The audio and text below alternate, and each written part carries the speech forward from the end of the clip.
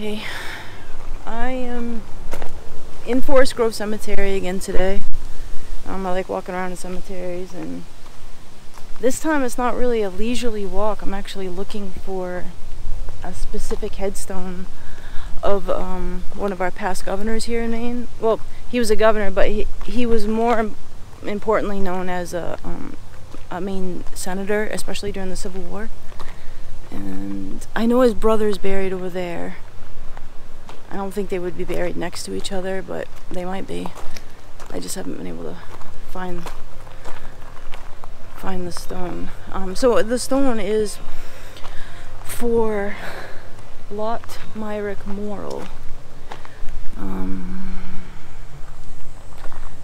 See, I think that's Anson, his brother. Yeah. And anyway, it's hot out here. It's hot and very sunny. So here we are in this cemetery. This is a political cemetery, Augusta's political cemetery. Let me just take a seat for a second. I want to show you his monument because, because he's important to Mainers. He's important to this Mainer anyway. He was elected to the Senate in 1861, right about the time that the Civil War broke out. He took the place of Hannibal Hamlin, who was tapped by Abraham Lincoln to be vice president. He was elected into that position right after he left the governor's seat here in Maine. He was elected the governor to the governor's seat and re-elected twice. He was really popular. Anyway, he had already served in the House of Representatives of Maine. He had already served as the chairman of the Maine Democratic Party. He left that party 2 years later and joined the Republican Party, which his brother started, Anson Peaslee started. And he was elected to the Maine State House for, I think it was 1 term, but whatever it was, when he entered into the Maine State House, they asked him if he would be the president of the Senate. So this guy had leadership ability it was noticed from the start. And when he went to Congress as a senator from Maine to take Hannibal Hamlin's place, that didn't stop. They recognized him as a leader there also. So I'm gonna walk around here. Anyway, more information. He was, let me see here. He was known for a lot of things. I am bottlenecking all this information that's coming forward. He was known for protecting Native American rights, and he was known for because he was on the Indian Affairs Committee when he was in Congress his first 7 years. He was actually there for 15 years. It was split in half though, because at the end of his first 7 years he didn't get reelected. I think he headed back to Maine, but whatever happened, Maine has 2 senators. One of the senators was Senator Fessenden. He died while he was in office. He was in office at the same time as Morrill, when Morrill was there for his first 7 years. So when he went home, Fessenden was still here, but Fessenden died. So Lot did like a special election or something, but he wound up winning that, and he took Fessenden's place, finished out his term, and then got elected to another I don't know what you call it, stint, I guess. So he was there for 7 years and then another 7 years. While he was, I really want to find this stone. And it has to be around here somewhere. While he was in the Senate the first time, he was actually a member of the Interstate and Foreign Commerce Committee, which is a big one. But also, he was in the Senate Appropriations Committee, and if you pay attention to politics today, you know how important that committee is. It's like the pinnacle of all of the committees. He was actually made the chairman, like the head of that, for 2 of his first 7 years. When he went in for his second term, 7-year term, he was made the chairman or the head of it again for 1 year. Oh boy. Yeah, I was really thinking it would be like right in this area. It should be a big monument. He did big things.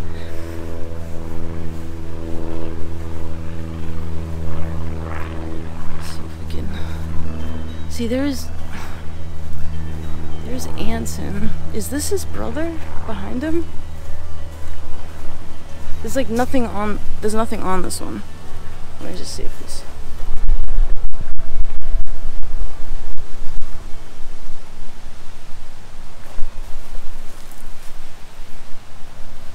This is, oh no, this says, it says Pierce. Hobbs, Pierce, Barbier. This is Anson, and I thought I could see, I thought I was able to see Lot Monument from here. I thought I came down here and saw it once. Well, anyway, so he was born in 1813. He's 10 years younger than his brother Anson. This is Anson's monument right here. He pretty much followed in his brother's footsteps. In politics, anyway. They thought the same. Lot was all about educating the public, and so was Anson. A lot of people don't know that. I guess you'd have to really kind of do a deep dive into Maine history to figure these things out. But Lot also wanted all slaves released, set free, and educated. It was a big thing for him. He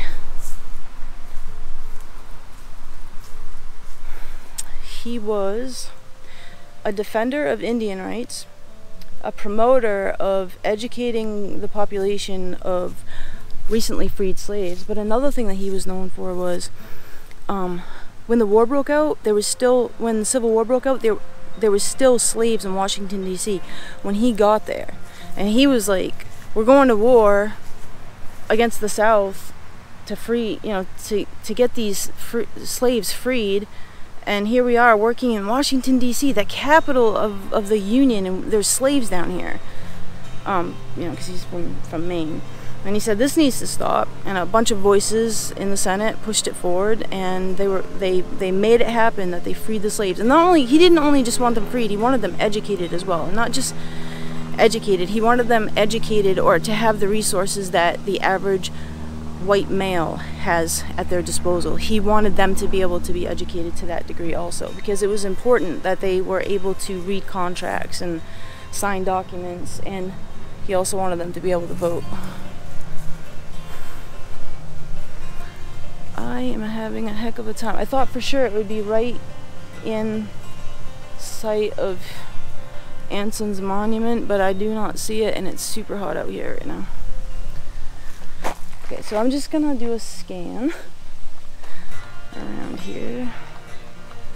I thought I saw it the other day. I like to walk around the cemeteries. It's one of my favorite things to do. I mean, look at the history in these cemeteries is amazing. The artwork is incredible. I mean, look at this. Look at this. Let me show you this.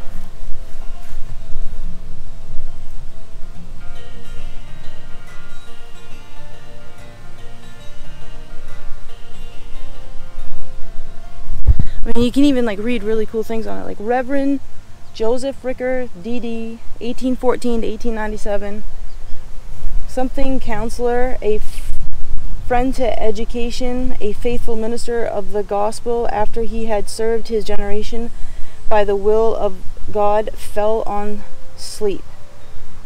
And then it says, Ann J., his wife, Howard C. Ricker, interred at New Gloucester. Anyway, that's pretty cool stuff.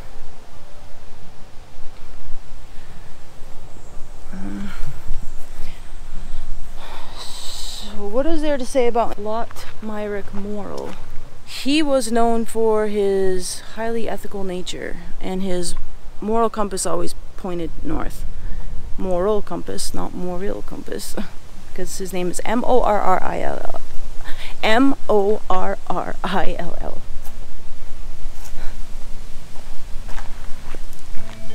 Honestly, I have completely lost his monument.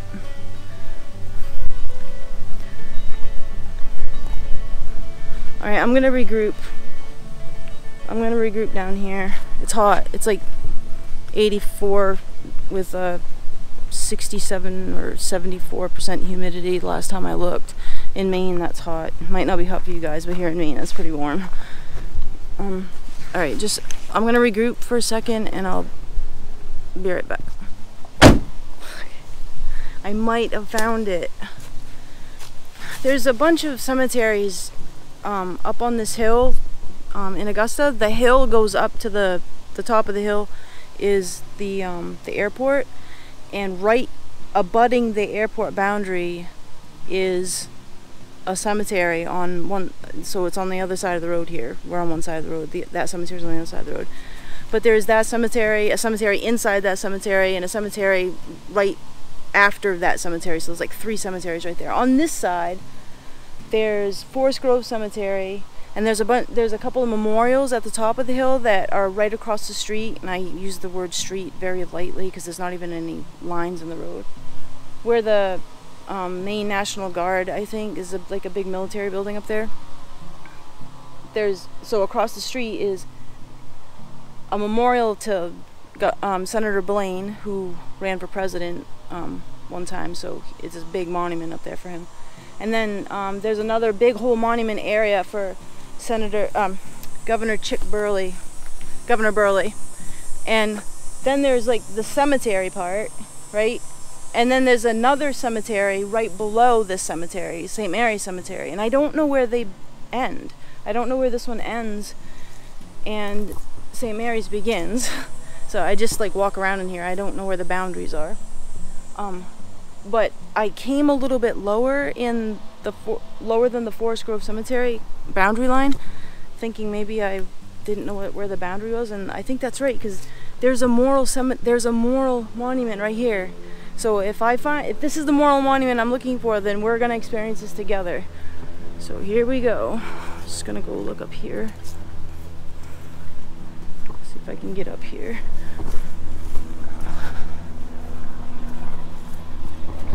Sorry, the sun. I don't think this is it, because I don't remember anything about someone being born Calais. Oh, it is! It is! Look! Lot Morrill. It's got this big tree going, well, it's not big, but it's a tree, it's growing in front of it. Let's see here. Lottie E., daughter of Lot Myrick, and I can't remember what his wife's name is. C.H. Morrill. She was born in 1860 and died in 1894. He was born, it says 1812, and died in 1883. It's weird because online a lot of information about him says he's born in 1813, so I don't know. I don't know why the discrepancy. Let's see who's over here. Yeah, right here on the edge here. Wow, this is something. Charlotte Vance, wife of Lot Myrick Morrill, born Calais, Maine in 1827, died in Augusta in 1918. Jeez, this is almost disrespectful in a way. This guy is responsible for a lot of really great things for Maine, and also the representation of Maine in a national spotlight. To see this taken care of like this, it just upsets me. Lot Myrick Morrill, born, see, this one says 1813. Look, see if I can get you.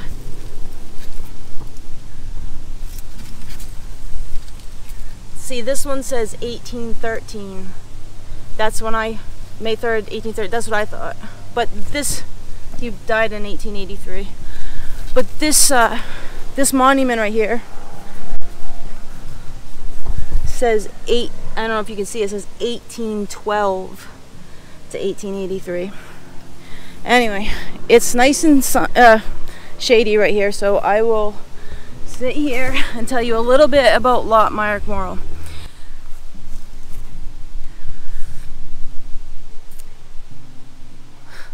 You can see the monument, right? It's almost as big as his brother's. He was in Congress for almost like right around 15 years, 2 different runs of like 7 years each or 7.5 years each. I think his monument should be bigger, and I definitely think it shouldn't be hidden back here. There's nothing really special about this besides the monument itself. I mean, I just would have expected it to be a little more ornate for what he did for the country. He was a very influential senator. So 5 things I think you should know about Myrick Morrill. The first would be his stance on slavery. He was anti-slavery before he even, I mean, his whole life. Before he got to Congress, no, way before that, like his whole life. He was a fan of freeing all slaves and educating them. That was very important. When he got to Washington, D.C. in 1861, there were slaves in Washington, D.C., and he found that weird. He was among the voices that said, we've just gone to war with the South over slavery. Why do we have slaves in the capital of the Union? I guess that made an impression because they freed the slaves. I want to tell you about the Compromise of 1850 while I'm talking about this. The Compromise of 1850 brought California into the Union as a non-slave state. It's important to know that there's a lot of things in the Compromise of 1850. I'm not going to get into them, but the one that I will get into is that all the slave houses, all the slave trading houses and markets in Washington, D.C. had to be shut down. Why is this important? Why is it important to know? Because Washington, D.C. was the nation's hub, one of the nation's strongest hubs, most popular, most prosperous, most wealthy hubs for slave trading. So the slave trade, marketplaces, houses, anything to do with trading slaves, they all had to be shut down. But they did still allow slaves in the district limits. So he said, let's free them, along with a bunch of other people, and then let's educate them also. The second thing I think you should know about Myrick Morrill is that, his position on readmitting the southern states back into the Union. The southern states seceded, and in the Civil War we lost right around 620,000 American men and boys, and I'm sure some women too, but mostly just men and boys.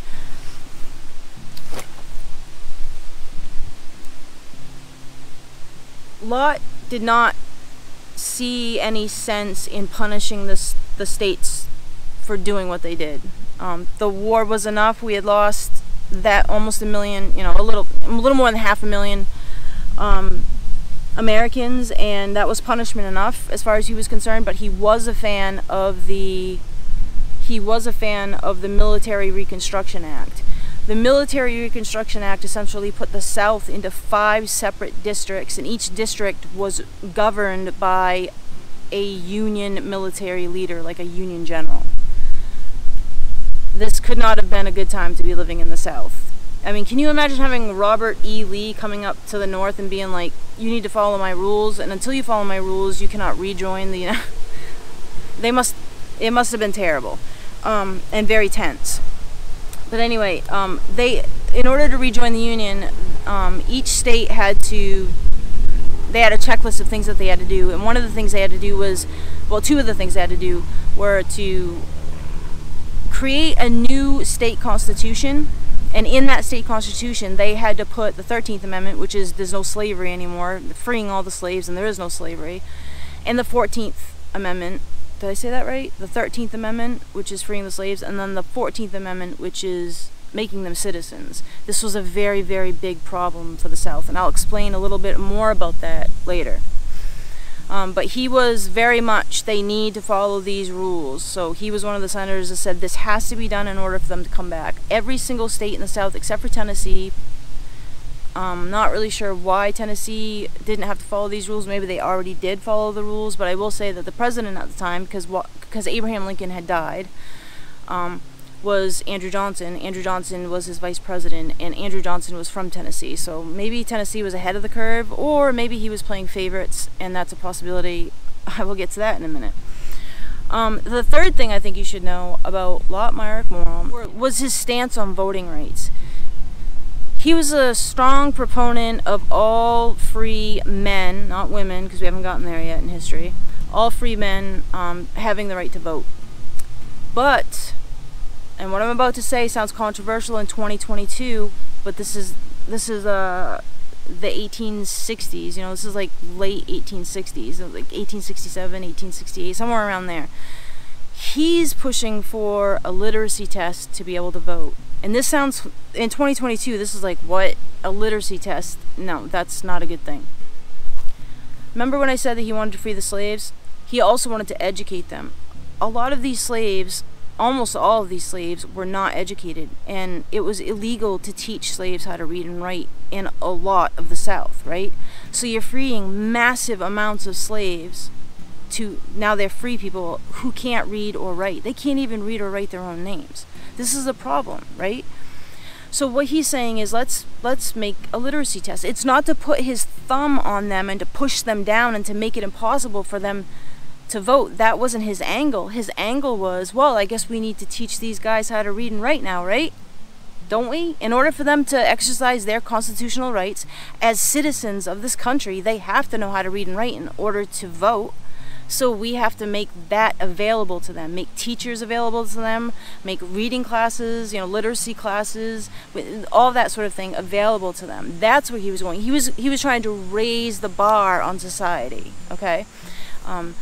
Whereas what you probably learned, and I also learned through like high school history, is that the South saw that as a loophole, and so they started putting, kind of like a loophole, they started putting like these gatekeeping kind of restrictive laws in place to make sure that only certain people could vote. If you couldn't pass a literacy test, you couldn't vote. Well, that was almost, you know, at the time that the slaves got free, that was almost all of them. So their votes wouldn't count because they wouldn't be able to cast their votes. They also did things like you have to own land, you have to pay taxes, you know, you have to, you know, do all, whatever it is that you have to be able to do. They put all these in place to stop people from being able to vote, specifically black people. They did not want their votes to be counted. Okay, so he was a huge proponent of voting rights, and especially for newly freed slaves. The fourth thing I think you should know about Myrick Morrill was his position on gold-backed currency. He was a very strong proponent of the nation's money being backed by gold. Up to this point, there had been money printed in different parts of the country, and it was floating around all over the place, but it didn't mean anything. And so the money system wasn't backed by anything, so you never knew like how much this is, it even worth the paper that it's printed on. A lot of times it wasn't. So he wanted to bring stability to the nation's financial situation by backing all of our money with gold. Okay, so that's the fourth. The fifth, which I've saved for last, is the longest. The fifth thing I think you should know about Myrick Morrill was his ethical standard and his moral compass. He was known for being a leader. He was known for doing the right thing. He was known for representing the right side of the argument almost all the time. Let me explain. When Abraham Lincoln died, he had this vice president who was from the South. When the South was going to secede from the Union, there was all kinds of talk for a really long time. This didn't just happen overnight, right? But in one of the final meetings where the South, all the Southern like representatives and congressmen, they all met, and they talked amongst themselves, and they said, "Are we going to do this?" Basically, and of course the answer was yes. But there were a couple of stragglers that didn't go with them.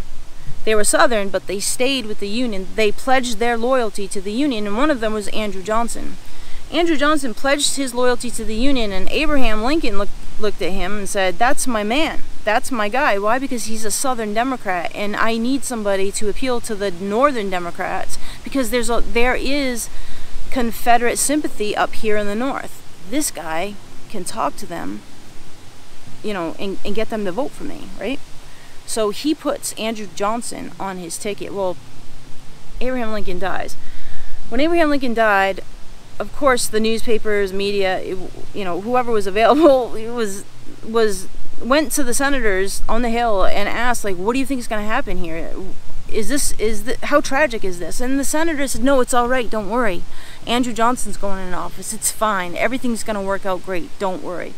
Andrew Johnson exposed who he really was, and he never really hid it. It's just like nobody really had any reason to know anything about him, right? I mean, he was from a very southern area, Tennessee, and I don't want to sound too harsh, but he was about as racist as you might imagine.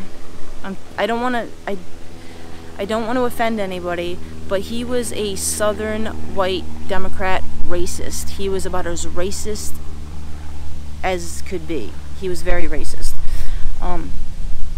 So when Lincoln died and he was put in charge, Congress started doing what they were doing before. They were trying to unite the Union again. They're passing all these laws, civil rights laws, civil rights bills, packages to help the farmers down in the South, because we're talking about a complete change of course for them now that they can't have free labor, and they're going to have a hard time maintaining their plantations and their crops and all that sort of thing.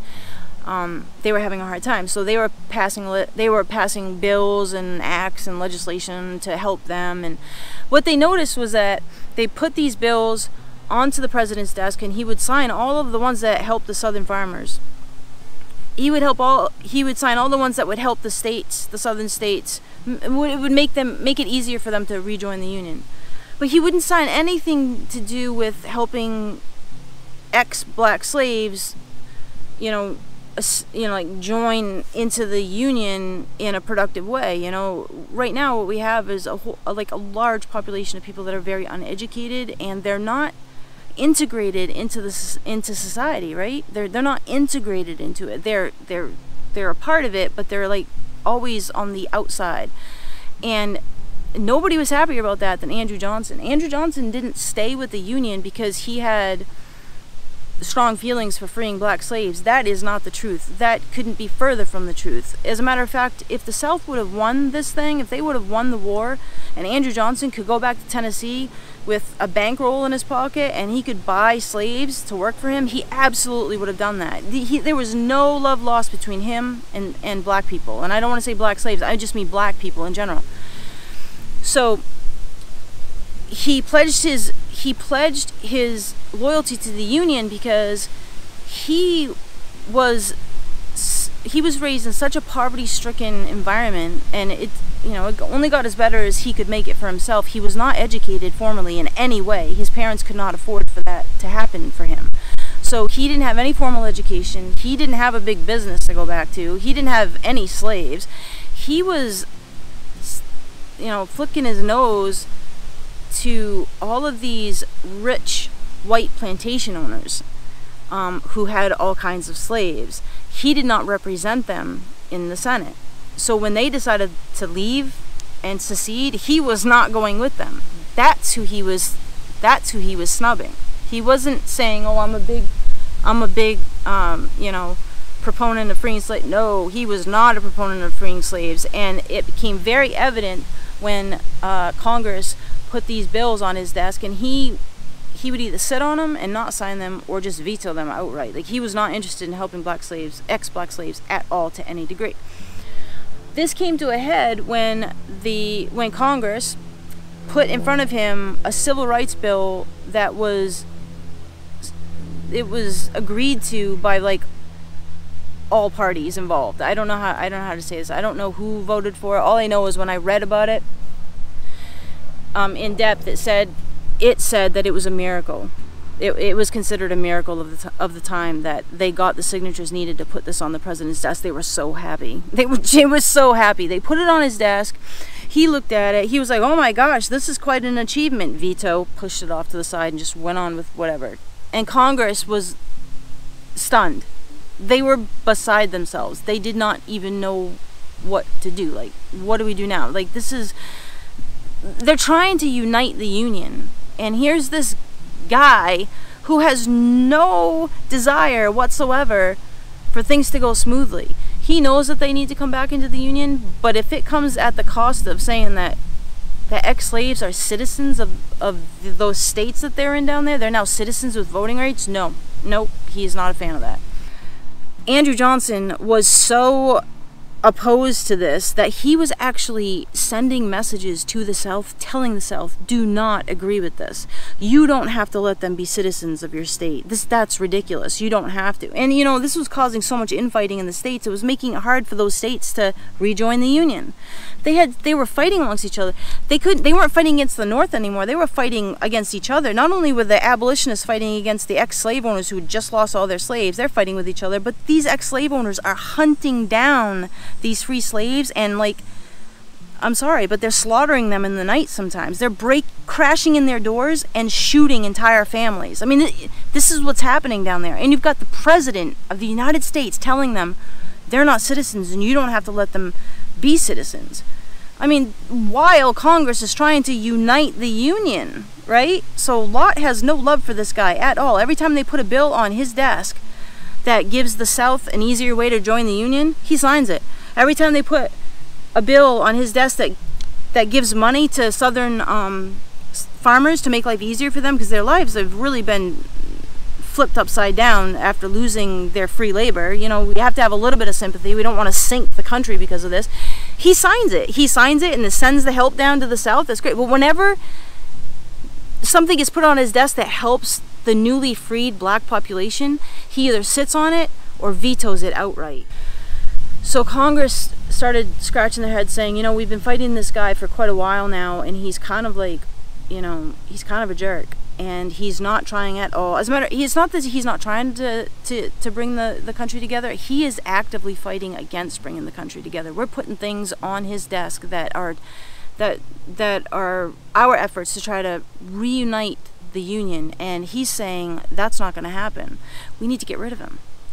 We need to vote this guy out. And nobody wanted that more than Myrick Morrill. So he says, all right, yeah, I'm in on that. Let's start the impeachment process. So the impeachment process went through, but the problem was that Andrew Johnson never did that one specific thing that would get him impeached. You know, where you can look, you know, wherever the rules of impeachment are, you can look and say, he broke this rule. He never did anything like that. He just didn't work well with others. He did not work well with others. So the impeachment process went through. Everyone did their long-winded speeches, and there were some really good speeches. And even the people that didn't want to vote for impeachment because they didn't think they could, they listened to the speeches and said, that was a really good speech. You had some really great points. But here's the thing. Can we really impeach this guy because we don't like him? Can we? And if we do that, what does that do for the presidential seat in the future? Like this office, this sacred office, you know? I mean, if we can just say, well, we don't like him, what does that mean in the next time around when Congress, you know, is mostly Democrat and they don't like the Republican president? What's going to happen there? They just don't like him. So we can't do this. Lot saw the big picture, but he still voted for impeachment, and it didn't work out. Andrew Johnson was not impeached. Not that time, anyway. He was impeached in a follow-up impeachment trial, which they actually trapped him into. I'll get into that very briefly. They passed a Tenure of Office Act, which said that if you want somebody to be appointed to your cabinet, you have to go through us first, Congress, and Congress will give its approval. When you want to fire somebody, the Tenure of Office Act, when you want to fire somebody, you also have to go through us. They quietly passed this Tenure of Office Act, right? And knew that he wasn't working well with others, especially not his Secretary of War. His cabinet was inherited. His cabinet was put together by Lincoln. He didn't get along with almost anybody in his cabinet. He definitely did not get along with Stanton. And at one point he said he wanted to fire Stanton. And everybody knew that that was going to happen anyway, so they passed this Tenure of Office Act. And they get, he goes to fire Stanton. They said, you can't do that yet, you got to go through us. So he said, okay, fine, can I fire him? And they said, okay, yeah, no, you can't, sorry, you can't. So he said, I'm the president, and he fired him anyway. Well, that was an impeachable act, and that's how he got impeached.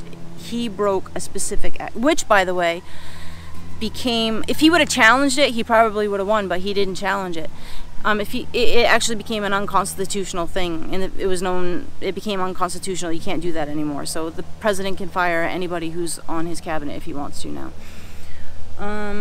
But anyway, so these are 5 things that you should know about Lot Myrick Morrill. I wish I was a little smoother about presenting them, but it's a lot to remember. It's just exciting.